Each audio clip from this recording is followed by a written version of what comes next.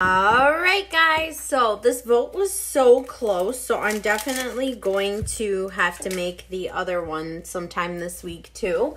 But we are going to do zucchini lasagna. So all I'm going to do is dice my onion, and I'll be right back. You're so weird. Alright guys, I got my onion diced. I'm going to turn my heat on high, add in my onion and 1 pound of ground turkey. And we're just going to cook it through and break it up.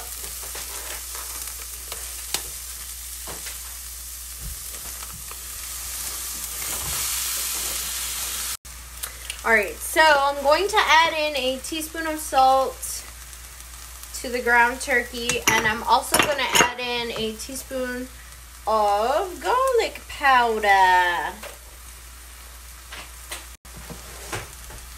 And we might be making a dessert tonight, guys. Dania's pick. She said she had a bad day, so she gets to pick. What sweet treat should we make today? Alright guys, so now I'm just going to add in my sauce. You can use whatever jarred sauce you like. This is just a 1 pound jar. I'm using a no sugar added because it was just less points. But use whatever one you want. And I'm just going to add this and turn this down to a simmer and just let it simmer. And then we'll get our zucchini ready. So easy, you guys. Alright, so for the zucchini, I'm just going to use my mandolin. If you don't have a mandolin, you can just use your knife. But all I'm going to do is cut these into like medium thick slices lengthwise. So I just cut off the top and the bottom.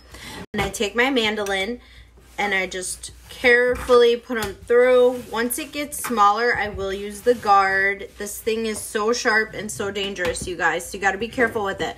But this is how thick I'm doing. You can see how thick it is. So if you're going to use a knife, just cut them to your thickness preference. And I'm going to do 3 total zucchinis.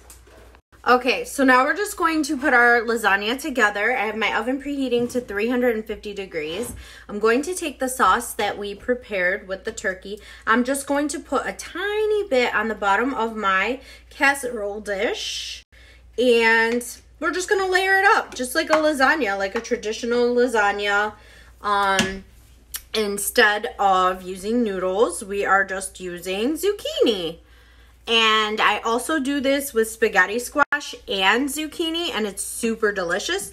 I do a taco lasagna that's super delicious, which I actually should have did that today since it's Taco Tuesday, but it is what it is, and this is going to be absolutely delicious. I, for one, love ricotta cheese in my lasagnas. So we're adding ricotta cheese.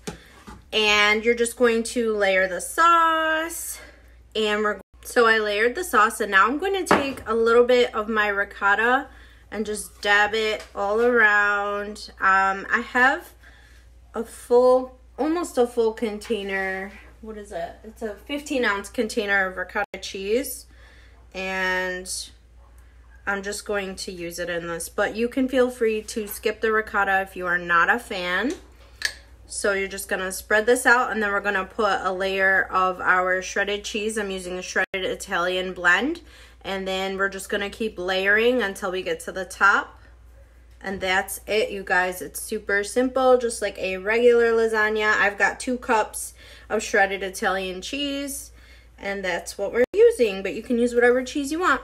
And then we're going to layer up our noodles. I like to alternate too. These are ugly, so we're going to put them. Okay, this is the final layer. So I'm just going to sprinkle the rest of my cheese up here. I ended up using not a full bag, but I'm going to use the full bag for the top. So it'll be 2 full cups of shredded cheese.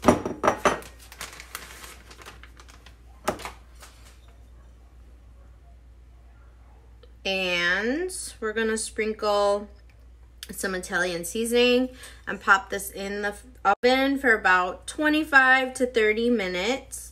And then dinner's ready. So quick, easy, and delicious. We're just gonna leave it until it gets a little bit golden up on top, and then it's ready.